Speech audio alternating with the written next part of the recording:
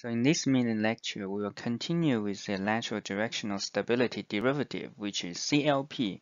And the physical meaning of CLP is a rolling moment change due to the rolling angular rate. Before we do the derivation of CLP, and let's first define this problem. And we can describe the problem this way. So we have an aircraft is flying into the screen. So what happens now is it starts a rolling maneuver with the right wing down, and simultaneously the left wing should go up. And this rolling motion has an angular rate of p radian per second. So they are all indicated through the green arrows. Okay, so then what happens is this motion will be resisted by the lift generated on the wing and leading to a restoring moment L. So the L is restoring moment. L is indicated through the red vector. Okay, so now we have the question, how to derive the induced rolling moment. So this is a key issue in the derivation of CLP. Now let's start the derivation. We've already understand the problem. Now we are replacing the nice view of the aircraft through this simplified view. We are generally show this aircraft as a tube and a plane system. So the tube stands for the fuselage and the plane stands for the wing. Okay, so now according to this rear view, the aircraft is subject to a rolling moment P, which is a positive P. And then we also provide a top view, so we can see the fuselage, the center line, and also the wing. And remember, this is a general wing. It not necessarily means it's a rectangular wing. So it's showing as a rectangular wing, but doesn't mean it's actually in a rectangular shape. Okay, so it's general. And in order to do the derivation, we need to consider incremental wing section. So it's highlighted in there, and the width is dy, the span is dy, and it's located at y. And we also know the chord is a function of y also.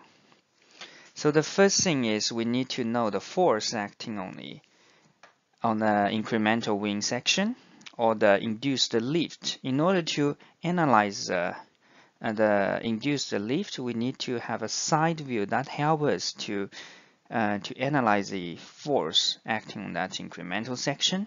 Okay, now we have the right view, which is from the right side of the wing. Okay, so we are just viewing that incremental section of the wingspan.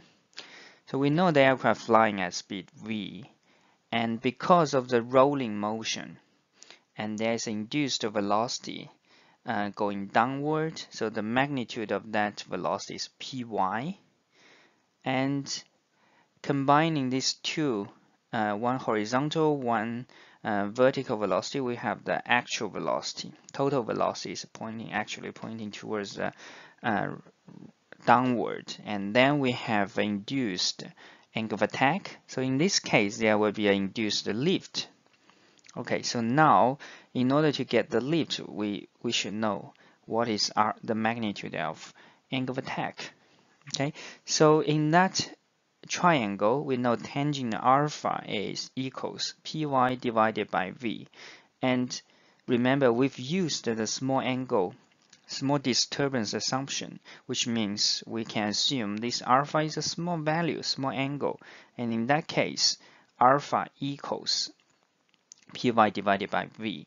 And in here, remember, always remember, alpha has, the unit for alpha is radian instead of degree. Remember this, and it's very useful, and we will use it many times later on. Okay, we know the angle of attack, induced angle of attack. Then naturally, if we know the lift coefficient slope, we can get the lift or lift coefficient, right? So the induced lift on the incremental section can be written as d lift that's incremental lift, equals A, that's the slope of the lift coefficient curve. And then we have the angle times the angle of attack, because A times Py divided by V, or A times alpha, is just a lift coefficient. So in order to get the lift, we need to times half rho V squared times S.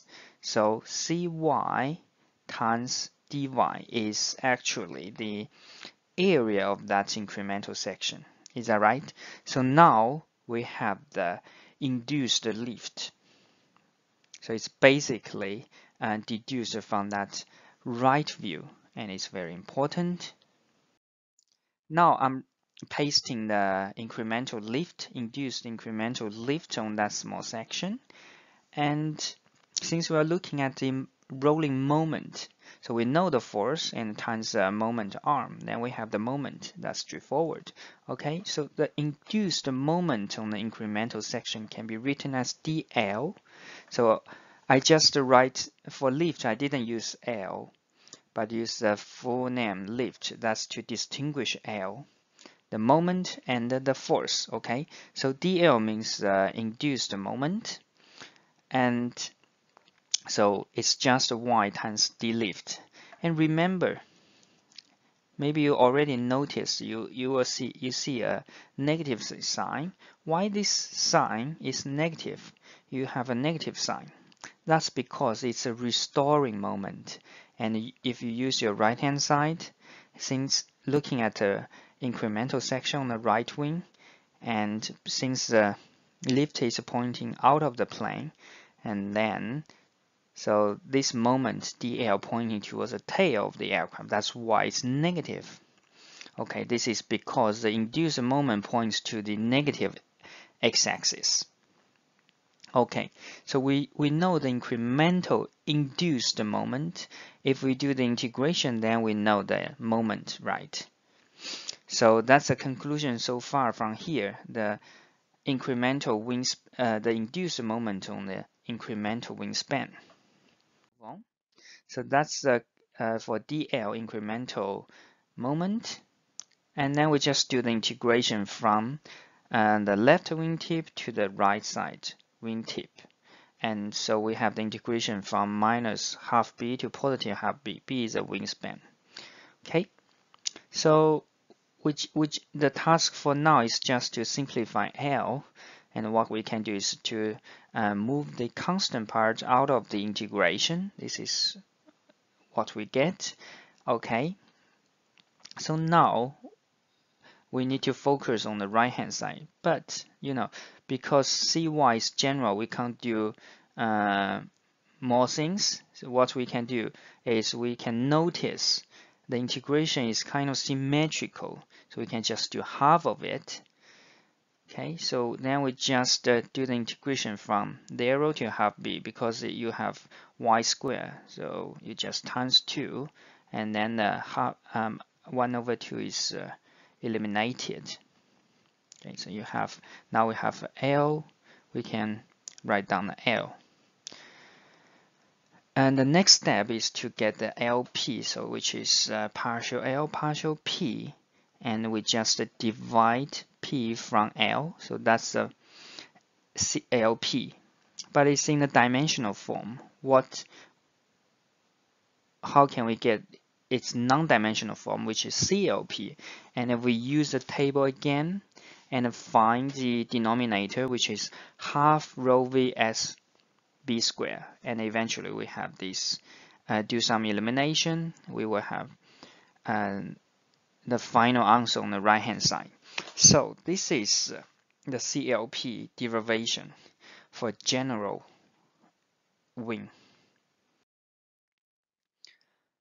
Okay, so let's see some special case. The first case is if the wing is a rectangular wing. In the derivation above, as I said, because the wing is a general wing, and cy is a function of y, so we don't know what happens to that. But now in this case, we know it's a rectangular wing, which means c is a constant. So in this case, we can take C out. So that's what it suggests. And we can just take C out and then do the integration. That's not hard, right? It's just a calculus. And so we're doing the integration on the right hand side. Eventually it becomes b cubed divided by 24. Then we just plug it in. So we have CLP equals minus ABC divided by 12S. And if we look at the picture on the top right, we know B is a span, C is a chord. So B times C is actually the wing area. So the S can be eliminated. And eventually, the answer is CLP equals minus A divided by 12. So this is answer. And for rectangular wing, we know CLP is just minus A over 12.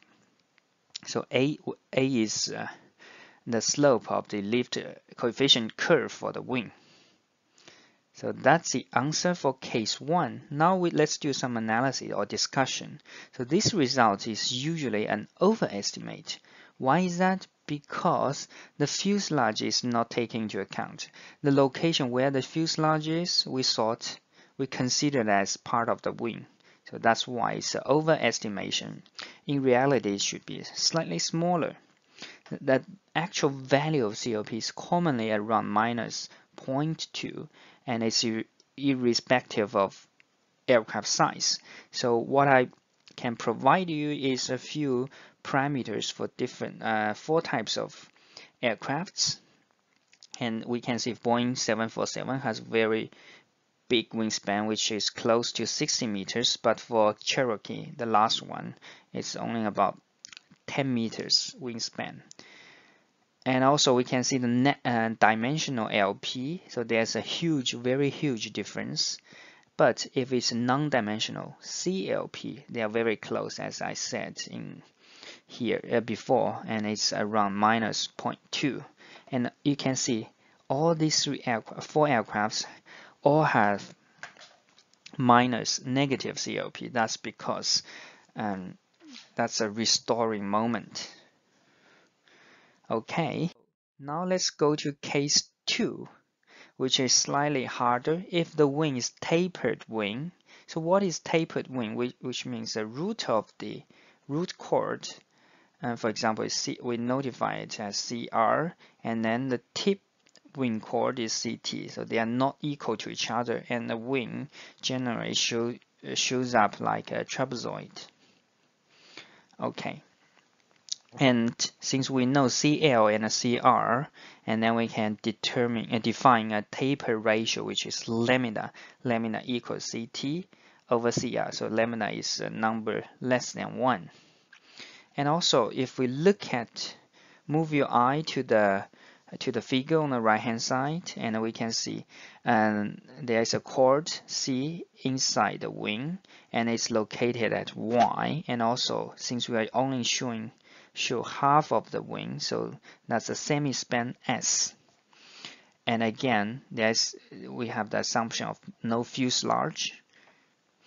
Okay, and now let's make another definition, which is for mean chord C bar, and it's just the average value of CT and CR.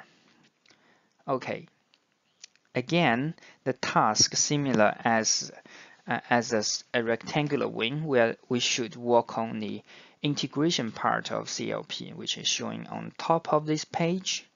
Okay.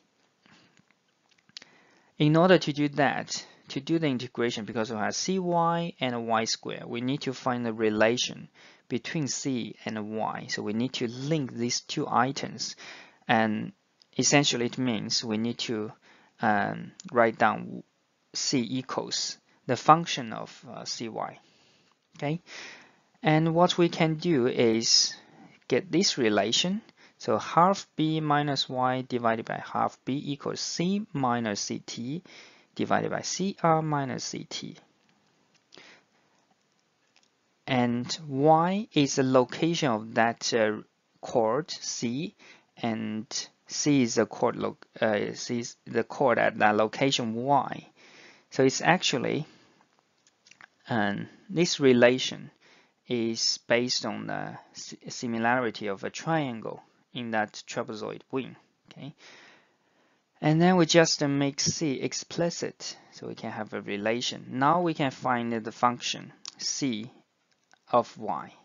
So how C can be expressed by y. Okay, then we plug C into cy squared, and we can have that relation. It's a bit complicated, but don't worry. And I really encourage you to do this. Okay, and then we plug it in and do the integration. So we can have this. The small s, remember it is the semi-span, and the C bar is the mean chord. So we have this relation. We finish integration, and now the task is to plug it back to the top relation CLP.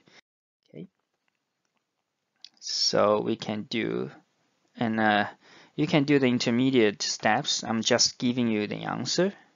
I would say it's quite rather straightforward process. So you can find CLP. It's not as straightforward as a rectangular wing, but we can see if lambda equals 1, is that actually a rectangular wing?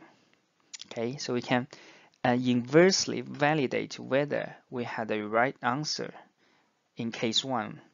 Okay, so again, we can find CLP is minus a over 12. So in this way, we indirectly demonstrate we were correct in the derivation of case 1, the rectangular wing. So this is what we are for the CLP derivation in some of the discussion. And remember, CLP is always negative, and the way we do the derivation, which is the so-called incremental method, what we're looking at is incremental section on the wing. So that's the two important points of this parameter.